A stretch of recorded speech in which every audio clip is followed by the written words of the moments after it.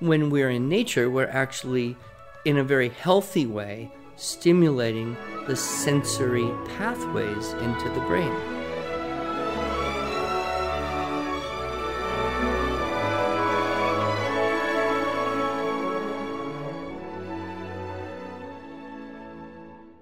Hello, and welcome to the Arts of Language podcast with Andrew Pudewa, founder of the Institute for Excellence in Writing, or as many like to say, IEW. My name is Julie Walker, and I'm honored to serve Andrew and IEW as the Chief Marketing Officer. As we take a break from recording, we have chosen to replay several of our greatest hits for you to enjoy. We hope that you are able to gain insight for your educational journey.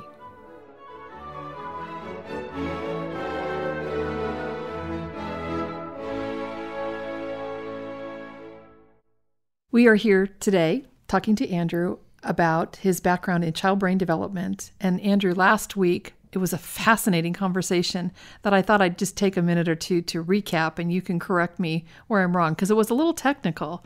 You talked about your background and your history with Glenn Doman of the Brain Development Institute. Institutes for the Achievement of Human Potential. Human potential. Wow, that's quite a noble task to take on, human potential. And you talked about the different aspects of the brain, the stem, which is the bottom part that's connected to the spinal cord, the pons, which sits on the stem, midbrain, and cortex. Cortex. And there's two halves to a cortex. Two cortices, yeah. And and you told us that if we were to open up the top of a brain, we could stick a ruler between the two cortices. Yeah, I'm not sure that'd be really good for anybody, but it just to illustrate the point that the hemispheres are connected not with each other, but they're connected at the corpus callosum. And so much of what we do as human beings, using both sides of our body, both ears to locate sound, both eyes to track when we're reading, both hands to play an instrument or write, we are needing a well-organized midbrain to do that. And very often children who have difficulty using both sides of their cortex, their problem isn't in the cortex per se, it's often a midbrain issue. Right. And you were also saying that you've seen children who were blind or who were deaf able to now see and hear and walk, not because their eye was damaged, but because the part of the brain that was helped them see was injured. And because of neuroplasticity, or the ability of the brain to adapt and change, and parts of the brain that were not designed to do that function of see or hear or move, now able to take over that job, we see marvelous possibilities. And it's even more exciting today than it was when I was getting involved in this study 25 years ago. Right, right. And we also talked about the difference between creeping and crawling and why that's important. Crawling on your belly, creeping on your hands and knees. Right, and the cross-lateral motion that the children learn, and that helps them to use both sides of their brain in conjunction with each other. So that crawling on the belly and creeping in particular are prerequisite towards good bilateral function that, of course, is necessary when walking or running or dancing or doing anything with both hemispheres at the same time. So that we see a lot of children who are struggling in one of those higher functioning areas. To help that in the most efficient way is put them back on the floor and have them, as I did when I was with the School for Human Development, creep 1,600 meters a day for a year. Right, and you were working with adults, young adults doing this. Yeah, and of course, it is the older the child, the harder it is to affect change. The younger the child, the easier it is to maximize the neuroplasticity of the brain. Right. So I would like to ask basically two questions. One, I think, is a pretty short answer, and the other I'd like you to spend most of your time on, if that's okay. The first is, how does a brain get injured? And the second is, what can we do about it? Well, brain injury occurs because of a lack of oxygen to brain cells. So cells, when they don't have oxygen, die. This can happen, of course, in many different ways. You can have a brain injury that is prenatal. So while a mother is pregnant, there can be things that cut off the flow of blood or restrict the flow of blood to the baby's brain in development. Anything from excessive drugs and alcohol, and then we get things like fetal alcohol syndrome, things like that. Or it could actually be an injury, someone falling down, or sometimes it can be just a restriction that we don't ever know about, a twisting of the cord or something internally that you never know about. So prenatal can cause a restriction of blood to the brain. Now, if you get too much, of course, death is what occurs. Right. But the body will protect the brain at all costs, essentially. This is one reason when we look at seizures, when we see people who suffer from seizures or have a seizure for the first time, it's very often that there's something going on there that's cutting the flow of oxygen. And so what will happen is the body will shut itself down. It'll shut down mobility. It'll freeze itself in order to protect the brain. So the brain is the last to go, basically. Right. You can have neonatal injuries because of difficulty at birth. You can have, like I said, a twisted cord, or if a baby comes out blue, you look at maybe, okay, there's a lack of oxygen there. You can have postnatal injuries. Children get hurt all the time. When I was 5.5 years old, I ran full speed, as fast as I could, straight into a solid metal basketball pole. Oh, good job. And I had a lump on my forehead. Well, that probably is the source of most of my problems today. I don't know. But concussions, anything. You see, unfortunately, postnatally, you see very tragic cases of drowning. Yeah. You also see nutritional deprivation can be a source. So there's so many things we would call an etiology, or, the study of the cause of things. And that often helps in the diagnosis as well as evaluating the function. But all of those things are just part of being human. All right. So lots of possible ways for the brain to be injured. Mm-hmm. So like you shared in the last episode, there's a spectrum. There's the comatose, and there's the perfectly flawless. And most of us are somewhere in between. Yes. We're all brain injured. Right. So how can, whether it be you and I as adults, or whether it be our adult children, or whether it be our teens or younger students, what can we do to help our children become more brilliant? Well, we look at basic principles. On the sensory development side, it's stimulation with frequency, intensity, and duration. So the more varied the environment, the healthier it will be for our neurological function and our understanding and our relationships. So talk about this in nature deficit disorder. Right. I was just thinking of that talk. If you're in a room where it's kind of limited, always, you're going to have limited visual stimulation, limited auditory stimulation, limited tactile stimulation. If you're in nature, there's much more variety. Right. The trees are all different. The waves are all different. There's a continuous flow of variety. The sounds are continuously varied and flowing. The tactile experiences, from the wind on the face to the sitting on a bumpy log. So when we're in nature, we're actually, in a very healthy way, stimulating the sensory pathways into the brain. And when we're not, when we're locked in a room or staring at a screen, we're depriving those sensory pathways. So that would be one practical example, is get outside. Music. We can take the whole area of music in terms of sensory stimulation and look at variety and complexity in music versus monotony or repetition. And we see then the research indicates that the more complex and varied the music, the better result it has on the developing brains of rodents that are tested in mazes and by extension other mammals. So there's that whole area. One area that almost all children benefit from hugely, and they crave this, is balance development. Balance development is part of, it happens in an area of the midbrain connected with the corpus callosum.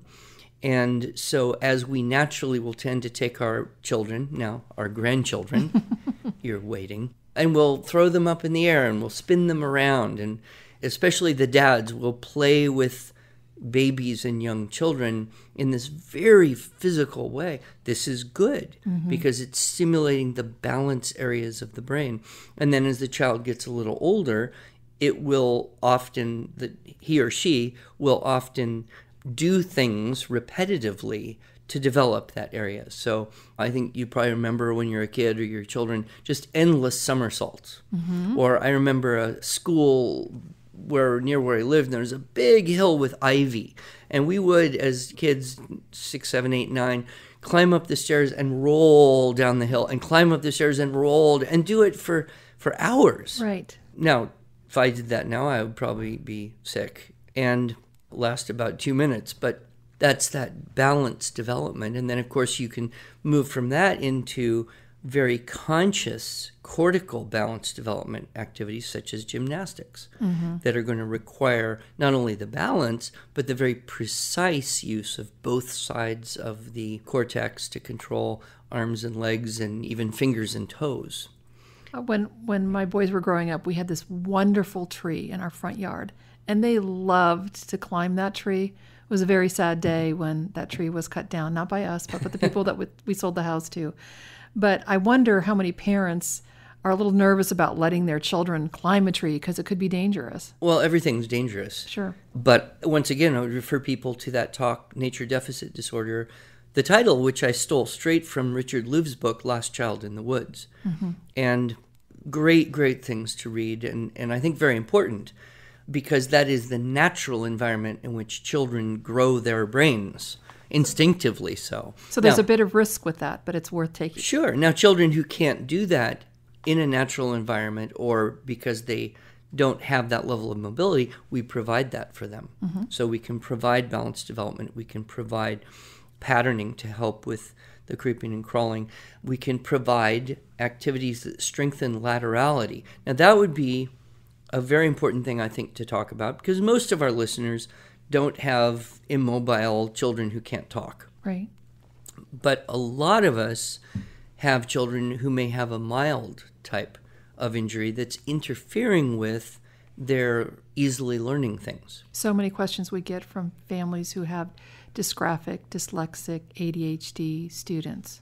And there are, of course, many causes.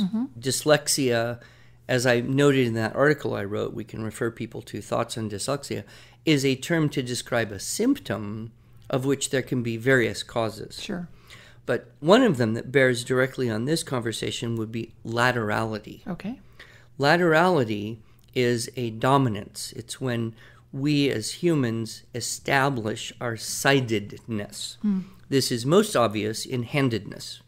And so 80-90% of people are right-handed. Right. But 10-20% of people are not right-handed. They are left-handed.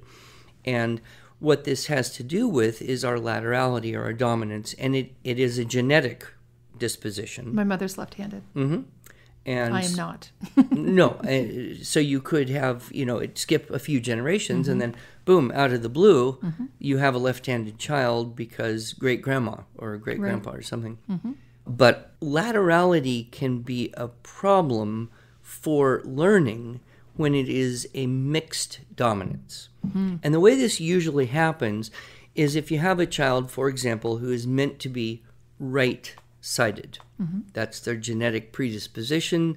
And if they're going to be right-handed, then they should also be right-eyed, right-eared, right-footed. They should attack life in a unified way. However, you can have mild brain injury, dead brain cells for one reason or another, in the dominant hemisphere that can interfere with dominance. So you might be right-handed, but you have some injury in the dominant hemisphere that controls your right side in, say, the visual area. And so then you may be left-eyed and right-handed, a mixed laterality. That's going to make it harder to read. That would contribute to a mild dyslexia. And in this case, a behavioral ophthalmologist can often help to identify a mixed laterality, and there are things that can be done to treat that. For example, patch the non-dominant eye and kind of force the brain to develop dominance in the side that corresponds with the rest of the dominance. So you can observe this in children. I remember one little boy in particular we had. He was a brilliant kid, but he was so mixed in his laterality. He would write for a while with his right hand. When he'd get tired, he'd try to write with his left hand. And he'd be switching it back and forth all while he was writing or drawing. And of course, his writing or drawing was confused and messy. But that was an example of a mixed dominance. Another very easy to see example is stuttering. So when someone has a stuttering thing going on, it's usually because the sides of the brain are fighting, right? So our dominant hemisphere would be connected with the language and executive function. So in right-handed people, left cortex, whereas the subdominant hemisphere is the one with the intuitive, artistic type of thing. So when we're speaking, we're generally relying on that dominant hemisphere. But what if you have an injury in your dominant hemisphere, in the language area? The other hemisphere will try to take over the job and compensate for that. And so it's actually almost a battle going on. Someone's trying to say something and hard to get it out. Their cortices are fighting. I'll say it. No, I'll say it. No, I'll say it. No, I'll say it. No, you shut up. I'm dominant. No, you're hurt. I'll do the job. And at a certain point, that person has to exercise their willpower and say basically to their cortices, you shut up, you do your job, and make that happen. But it can be very exhausting. That can happen with language. It can happen manually. It can happen with eyes. Try this experiment. Close your left eye and look at me with your right eye. Now switch. Now switch. Now switch. Now switch as fast as you can back and forth. Now imagine that's your brain all the time. Right? Well, that would make it very hard to read, wouldn't it? That would actually, you would describe that as the letters are jumping around. Yes. Which is sometimes what kids who are struggling will say. They're moving. Well, why? So that visual dominance is very important to having a smoother reading. Now, that's not the only cause of what could be termed dyslexia or dysgraphia, but it is one thing to consider. At what age do children usually exert their dominance? You can tell. Yeah, good question. Generally, you want to see a good solid dominance by around 6 years old. Plus or minus a bit, because maturity varies. You wouldn't really worry about a 3-year-old who's showing mixed dominance. They're just trying stuff out. They're just experimenting. Their brain's still sorting things out. But if you've got a child like the one I mentioned, Neil, who can't figure out which hand to hold the pen at when he's 7, that's when you think, okay, we've got to focus in on this and establish laterality. And so you can do that. And a good laterality would be to be, like I said, right-eyed. If you're right-sided, right-eyed, which means you get your dominant image through the right eye. You can check this by pointing at something and closing one eye. So if you look at me right now, you see that my finger and my right eye are lined up with your right eye. So I'm exhibiting right eye, right hand dominance, naturally pointing at you like this. So you can say to children, point at my fist and put it right under your eye and see. And if they're moving around, right, if their finger's not staying at one spot and they're kind of going back and forth, that could be showing a mixed visual laterality. You want to work on that. Kicking, right? Which foot would you naturally kick with, or which foot would you naturally save yourself?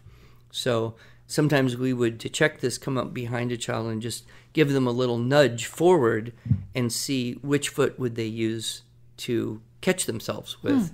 And if that's consistent, then that's indicative of laterality in a mobility way. And if it's not consistent, then that could be the opposite. So working to establish laterality can be so helpful. And it's one of those subtler signs, too. Like I said, you're not obviously unable to hear, unable to walk, but you could have a child with those types of issues. Matthew at the Family Hope Center, Matthew Newell, they see children on the whole spectrum. I mean, they see children who are so mildly hurt that no one would ever notice that they had any problem unless you got very close and working with them very closely on a daily basis. And they see other children who are, literally paralyzed and blind and deaf. So if you were to give, say, a 2 or 3 point prescription for any parent with any child, 5 or 7, let's say 7, they've exerted some dominance, they know that they're either right-handed or left-handed, what kind of things could you recommend to them to help them accelerate? We used jogging, running, and swimming as cortical development programs because those are reinforcing that cross-pattern motion at a very high level. So cross-pattern. And of course, oxygen is a critical component for good brain function. So children who have regular, good exercise that involves running and or swimming, this is going to promote good brain function. And I just have to qualify this because I used to teach swimming. You're talking about front crawl, not butterfly or breaststroke, because that's not cross-pattern. No, I think they all would because swimming is a cortical type of activity. You're intentionally using both sides of your body in a particular way. But even if you're doing it at the same time. Sure. You're intentionally doing that. Right. When you're a 9-month-old baby on the floor creeping, you're not intentionally doing anything. right? You don't have your cortex telling, move your right hand and your left foot. Now move your left hand and your right knee. No.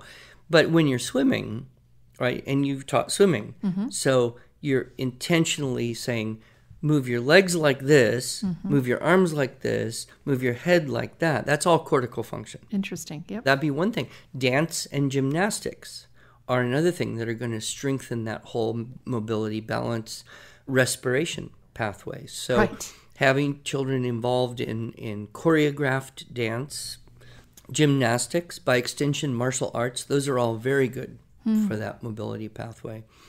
Certainly, the things we've talked about, focused listening helps to build the auditory pathway, particularly if you're listening to high quality, complex music, preferably, say, of a classical nature, but there's many different types of complex musics. You are wanting to, again, be sure that child has lots of time in a sensory-rich environment, even to the point where they have different smells and different tastes. Having kind of a parent-child battle, eat the vegetables, try this food. Right.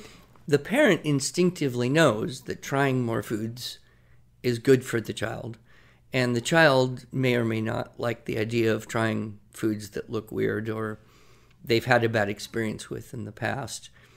So, but, we'll even do that, is give with babies just the tiniest little taste of a wide variety of foods to help grow the gustatory olfactory pathway. So the 5-year-old child who refuses to eat anything but macaroni and cheese and bananas, mom can say, this will make you smarter if you try this broccoli. Well, that type of logic won't fly with a 5-year-old. So, it is interesting. Some of Matthew's newest work, and this was developed after I left, really, the field there, has to do with the relationship between olfactory stimulation and sensitivity and emotional intelligence or emotional stability. And what they find is that very often children who have a hypersensitivity to taste or smell very often do exhibit emotional imbalances. And there's a way to help correct the one through a stimulation of the other. Yes, I remember him talking about this. He would say that they enjoyed bad smells, so it was disordered. Yeah, it's fascinating stuff. And again, people can listen to this DVD. They can go to familyhopecenter.com, familyhopecenter.org, and read a whole lot more about what Matthew and Carol and their team have been doing. And if there are listeners out there who have listened to these 2 podcasts and are feeling, wow, I see something in one of my kids that sounds kind of like what they were talking about, it's worth it to explore that now and maybe even go to Philadelphia and take the course and learn the whole thing. One thing we know for sure, it is easier to fix a problem the younger a child is. Right. So talking about needing frequency, intensity, and duration, if you're working with babies, a little bit goes a long way. Right. If you're working with kids who are 4, 5, 6, it's a lot easier to affect a change than if you're working with kids 14, 15, 16. Just because of the neuroplasticity and the age, and the brain is still growing, and there's so much more ease in working. So if you think you have an issue, investigate, address the issue, do a program of treatment now. Mm-hmm. Even if it costs some time and money, it'll cost less time and money than if you wait 5 or 10 years. Right. Well, Andrew, this has been a fascinating 2 episodes, and I'm sure our listeners agree with me. Thank you for letting us deviate just a little bit. I know this is in your history, this is in your background, so maybe it's not as much of a deviation to you as perhaps we might think, but I think this has been very helpful as we continue to learn how to pursue excellence in writing. So thank you. It's a pleasure.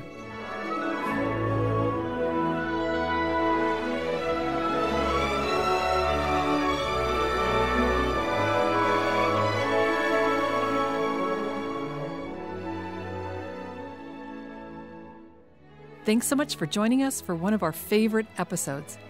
If you enjoyed this episode and want to hear more, you can subscribe to this podcast on iTunes, Google Play, or Stitcher, or you can visit us each week at iew.com/podcast. New recordings will begin airing in January of 2020. Until then, we hope you'll join us each week as we revisit our greatest hits.